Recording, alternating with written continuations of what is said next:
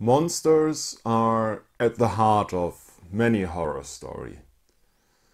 But in an RPG, it's easy for monsters to become trivial. After all, your players have faced dozens, if not hundreds of monsters before, and they know the backlog of pop culture monsters by heart. So, let's try to put the horror back into the monster and the fear into your players. I will break this down into three parts: the concept of a monster, the mechanics of a monster, and how to use your monsters in-game. Let's get started. The concept. Every good horror monster at its heart is the incorporation of a fear. Vampires, for example, incorporate our fear of our own mortality for being the opposite. They are immortal, they are powerful, they are beautiful, and they feed on us like we are livestock. Werewolves incorporate the fear of our animalistic side, our instincts to kill, to consume, to breed, and the fear that it just takes a small push, maybe a full moon, for those instincts to sweep away all pretense of humanity. Zombies incorporate the fear of death and disease. They come at you an unstoppable horde, and they turn your fellow humans, your friends and family, to your potential death. That's oddly relevant in 2020. Godzilla incorporates the fear of the atomic bomb, or in his later incarnations, the fear of atomic power accidents, an unstoppable force that destroys whole cities. The alien incorporates the fear of the alien. It is something that seems familiar at first glance, but if you look closer, it is completely strange and different. And on top of that, it breeds you like a parasite wasp and eats you. Funny enough, half of the monsters I just mentioned have been the object of romance and erotic fiction. I guess our fear of death and our instinct to procreate are actually closely linked. So, if you're using an existing monster, keep in mind what is the fear that monster incorporates, what makes it horrible. For now, let's come up with our own monster. To use this principle, we first have to come up with a fear. Don't worry if there are already monsters out there incorporating that specific fear. It's almost impossible to be completely original nowadays anyhow. Let's use the fear of the dark, the primal fear that there's a predator lurking just beyond the shine of your fire, where you can't see them. Let's put one there. There are two routes you can take now to design your monster. You can either use magic or science. If you use magic to design your monster, you can get super wild with its origins and powers. But if you use science, you obviously are limited by the rules of reality, by what we think might be possible. But at the same time, it grounds your monster in reality. It might be possible. And I think that is a bit of a scary thought in and of itself. So I will go with science for this one. I imagine a monster that can hunt for humans in the dark. So it needs some way to be able to perceive its prey in the dark. Something like a really good night eyes like cats have. Maybe able to perceive infrared light like snakes, or maybe fine sense of smell or hearing. Or maybe echolocation. Yeah, I think I'm going with echolocation like a bat for this one. I think we can have fun with that. I also want to make it a pack hunter, because what is more scary than one monster out in the dark trying to eat you? It's a whole pack of them working together to bring you down. Now, what kind of creature is it? What does it look like? You can go super wild here, for something octopus-like, fungi-like, insect-like. For example, it could be, maybe it's an albino without eyes that has evolved in a cave where no light has shone for millions of years. But I imagine something that blends into the shadows. Maybe it has a soft coat, a soft fur that swallows the light like Black 2.0. So it is hard to see even if you shine a light its way. That means that our monster either has fur or coat of soft feathers, so it's either a mammal-like or bird-like, or maybe a feathered dinosaur. A sleek and agile creature with sharp claws and vicious teeth that has evolved in parallel with birds and has been hidden from humanity in some dark corner of the world. At this point we can put the monster into context with the world we want to put it in to give it more of a design. There are a few options you can do there. Maybe it's just native to your world, or maybe it comes from someplace else, some other planet, other dimension. It came from a crashed spaceship, has been summoned through a magic portal. Or maybe your characters are alien to its world. Maybe they came through a portal, or their spaceship crashed on its world, where Shadowraptor is the alpha predator. Now that we have a good idea of what our monster is, of what we want to achieve, let's go with the mechanics. Obviously, the mechanics will depend a lot on the system you are playing. And it's easier to make a scary monster for Call of Cthulhu than, for example, D&D, because the characters are just less powerful than in D&D. Also, it's easier to make a scary monster for a low-level D&D group than for a high-level one. That is because the monster has to be deadly to the party to be scary. They have to want to avoid the confrontation with the monster if possible at all costs. Or, to cite my last video, if your party encounters the monster unprepared, they should be forced to flee. So give the monster a really strong form of attack. It should have the potential to put a character out of combat with a single action.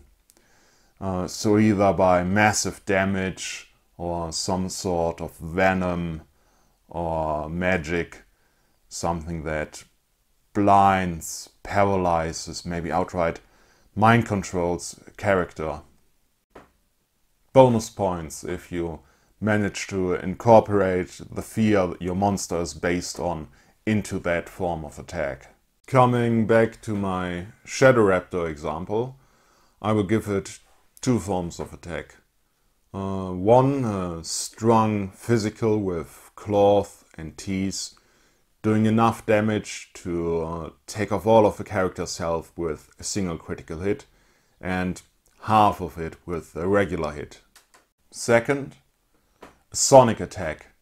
The Shadow Raptor uses its echolocation organ to stun its prey with a supersonic blast.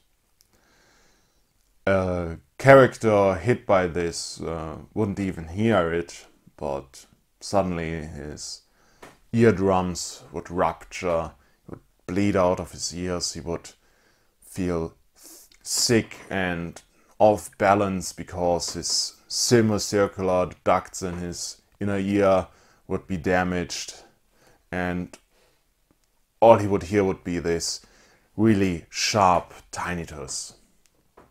Try fighting in the dark like that. I can't really think of a way the Shadow Raptor could attack with darkness while staying inside the realm of science. But of course it will always try to strike from darkness, from stealth, giving it a huge advantage. The monster's threat should also not be easy for the party to neutralize. That's easy if you have more than one monster. For example, Shadow Raptor comes in a pack, so if the characters manage to get a lucky hit in and kill one of the Shadow Raptors, there's always more where that came from. But if you're using a singular monster, you have to get a bit more creative. So you could give the monster just a ton of hit points, make it really big. You could give the monster a form of regeneration. If you don't kill it proper, it will come back to kill you. You can give it outright immunities. Maybe regular weapons just pass through it like smoke. You could even make the monster outright immortal, so it can't be killed at all and has to be dealt with in another way. Maybe blast out into space or sent back to the hell whence it came. Maybe trapped in an inescapable prison. Or some other form of magical protection like a shield or something. Bonus points if you can use the fear the monster is based on for this again. For example, with our Shadow Raptors it works quite natural because you can't hit a Shadow Raptor hidden in the darkness. Now you can think of a few ways to make an encounter with the monster interesting. Where would you encounter it? How would it fight? What tactics would it use? If you do this well, you could even hound a low-level party with something as simple as a starving wolf. Only let it attack at night, in the rain, when the party's not expecting it. Let it strike from stealth at the weakest member and then vanish right back into the darkness. Don't let the party sleep, so the wolf wears it down over time until they manage to get a lucky shot in or trap it somehow. Our Shadow Raptors would stalk the party in a pitch black jungle night. The pack would encircle them, take them unaware if possible. They would make noise trying to goad the party into separating. It would chase the party if they flee and attack the slowest party member once it falls behind. They will stay out of the light, out of sight, as long as possible, only revealing themselves when they are sure of a killing blow. Then they will use their sonic attacks to stun their prey and follow that up with claws and teeth, ripping their victims to shreds. I think we have a lot to work with here. Last but not least, you should give your monster a weakness. If you don't, your PC's only option will be to flee. And that can become boring and frustrating. So give them some hope of defeating the monster. You can always crush that hope in the end if you so choose. If your monster is not all that strong to begin with, you don't have to be very creative with its weaknesses. So if your monster is basically an animal, it can be killed by common weapons, or a zombie can be killed with a headshot. If your monster is of the singular and powerful kind, you have to become a bit more creative, and more creative as the monster becomes more powerful. So a werewolf can't regenerate wounds it received from silver weapons. Vampire burns in the sunlight. The Demon King might be vulnerable to the holy blade of the gods. And for Superman, you need kryptonite. One option here is to leave this blank for now and improvise it once the players search for a way to defeat the monster. They will usually come up with a creative way that you didn't even think of, and you might as well use that. For our Shadowraptor example, we don't have to be that creative.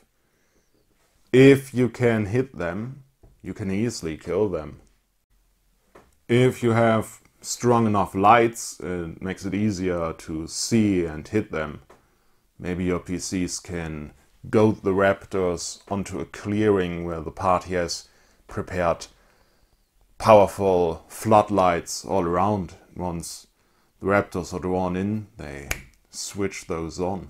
A loud noise would probably mess with the raptors' echolocation, and if they were to be hit by one of their own sonic attacks, they would be almost helpless. And finally, you could just hunt them in the day, robbing them of their biggest advantage. With all of this in place, it's time to put our monsters in the game, to use it. Most of that I explained last week in my Secrets of Horror video, so you can go watch that, but let me rehearse what I think are the most important points when using Monster. What is really horrible is the fear of the unknown. So use your monster sparsely and only give your players very limited and unreliable information about it. Doing this, you can even use monsters from the monster manual effectively. If, for example, the local villagers call trolls just swamp monsters, and they can only give like conflicting descriptions of the monster, your party won't know what they're up against. Even then, use subjective reality to obscure the true nature of your monster. Describe what your PCs smell, hear and see, rather than telling them outright what your monster is. Doing this, when you describe the troll in the dark night in the swamp, your players might still not recognize it. And be fair. Give your PCs a warning before they run into your super powerful monster. Maybe let them hear rumors or find a badly mauled corpse. If you really want to surprise and shock the party with your monster, you can have an NPC accompany the party, and then once the monster strikes, it instantly kills that one NPC, showing how powerful the monster is and that the party should really run. My final thoughts on this come back to how vampires and werewolves have become objects of erotic fiction. This strange fascination we have with monsters. If your players are okay with that kind of topic, you can use this to really mess with them, making them unsure if the monster wants to eat them or sleep with them. For example, maybe have a hauntingly beautiful vampire flirting with the party's paladin. After all, they like to play with their food. That is all I have for this video. So, how do you use monsters? Let me know in the comments below. Thanks for watching and goodbye.